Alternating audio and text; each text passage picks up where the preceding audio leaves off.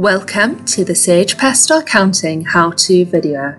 In this video, we will demonstrate how to register your Sage Pastel Accounting software using the in-app online registration function.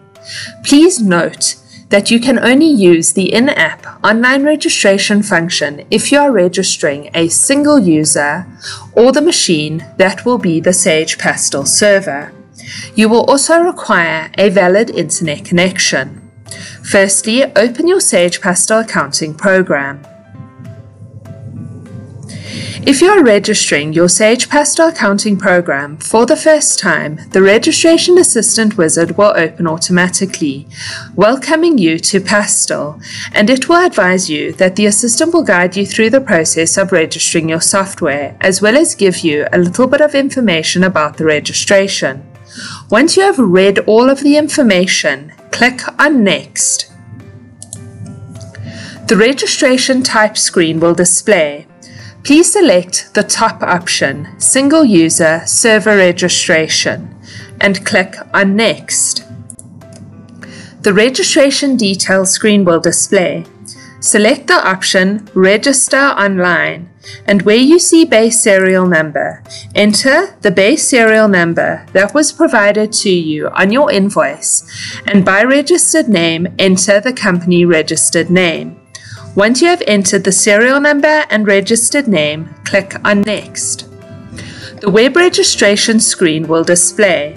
You will receive a message to please make sure you have accepted the terms and conditions of the annual license agreement before completing the registration process.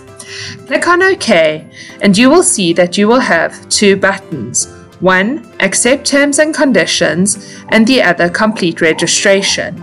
You will not be able to complete the registration if you do not accept the terms and conditions. Click on Accept Terms and Conditions, and the Sage Pastel Terms and Conditions screen. You will then need to select your industry type by clicking the drop-down button and select your industry type from the list that displays, and enter the number of employees. You then need to fill in the main contact person's title, surname and name, designation, telephone number and email, as well as the managing director or owner's details and financial director's details. You can also choose to copy the main contact to the managing director and owner and financial director.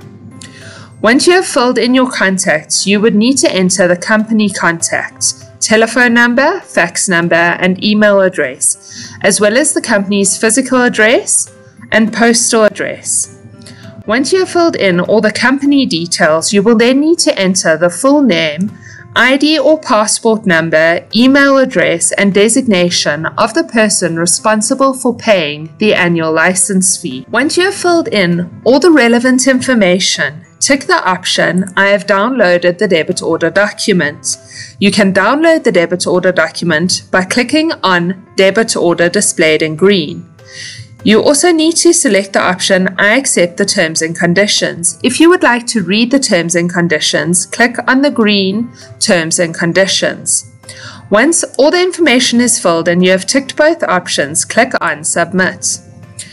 If you did not fill in all the mandatory fields, you will receive a list of fields that need to be filled in.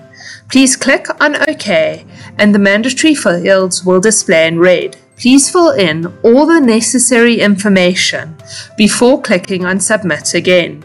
Once all the information has been filled in correctly, you will receive a message that you have successfully submitted your form and should receive an email confirmation shortly, as well as where the email was sent to and a reference number should you need to query the information sent. You will also receive your account number and be advised that you can close this window. Once you close the window, you can then click on the option to complete the registration. But before you do so, please ensure that the product type, company name, base serial number and access code are all correct. Please also ensure that if you have purchased any add-on modules, these modules have been added.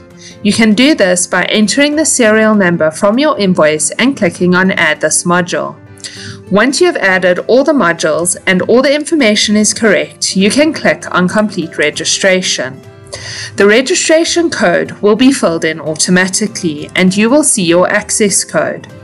Click on Next. The summary screen will display advising you of the registered name, the server name, the number of users, the number of companies, your registration expiry date, your country, the pervasive engine you are registered for, your customer number, as well as the registration code and base serial number. Under Modules, you can scroll down to ensure that all the modules you have purchased are displaying correctly. If all the information is correct, you can then click on Next. The registration complete screen will display advising you that you have successfully registered your package.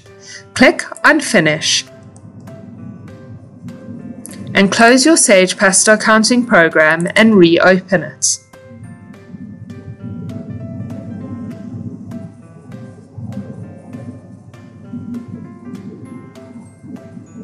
Once your Sage Pastel accounting program opens, click on Help and About and ensure that all the information is displaying correctly and that your expiry date is in line with your annual license fee.